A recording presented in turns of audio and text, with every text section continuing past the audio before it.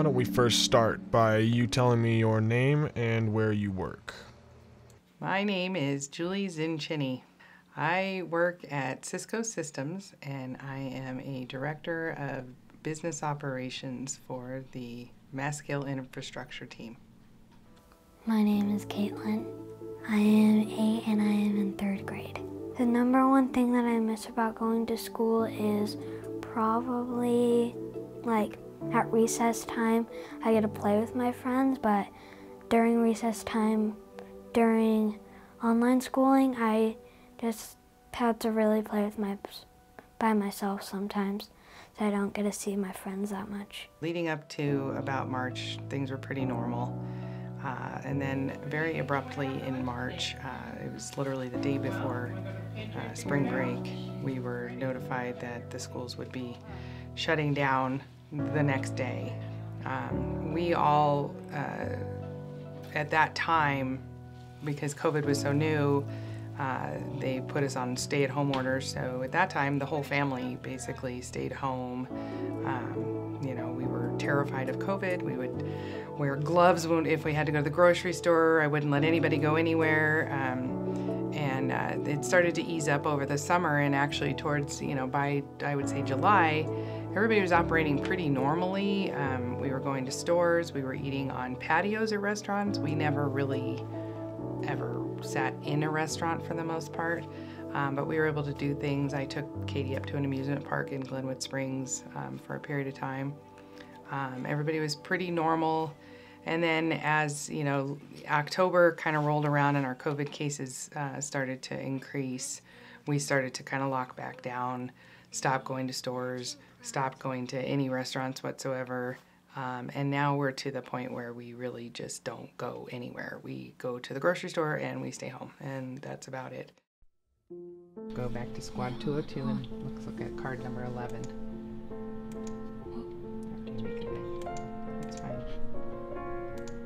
We gotta hurry, I have to get back to work, honey. I'm really late. Okay, so the hardest part's about, having a remote school child and trying to work full time is really just the general juggling of it all. You don't ever feel like you have the time you need to devote to your child, and you don't have the time that you need to devote to your work. So you're constantly juggling those two things.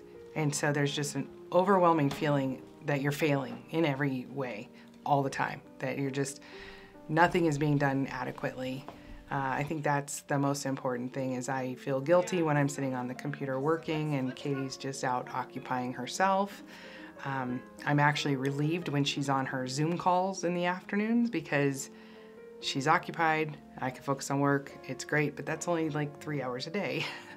And the rest of the time, it's just, you're either guilty or you're stressed, or everything in between.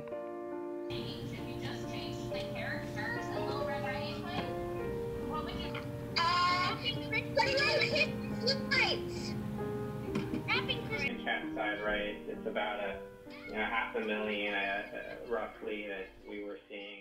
I think that overall, this entire school year, that kids have definitely experienced some setbacks.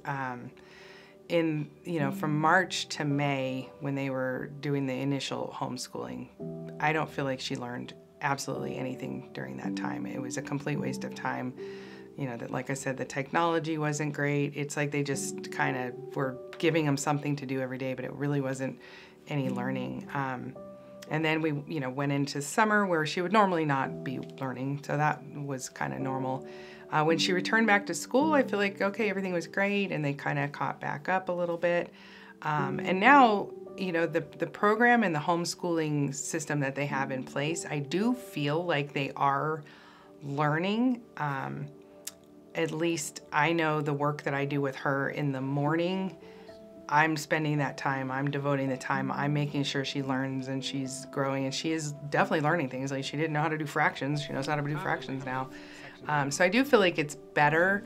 I think the biggest thing that they are probably lacking at this point is definitely the social interaction. And I'm sure they're not learning at as fast of a pace because there's a lot of distractions with the Zoom call dropping and you know, kids interrupting and having to mute and unmute, and I can't imagine they're getting as quality of an education. But I'm not as concerned about that as it really seems more of the social interaction. I think that we will get through it, you know, mainly because I'm so committed to getting her through it.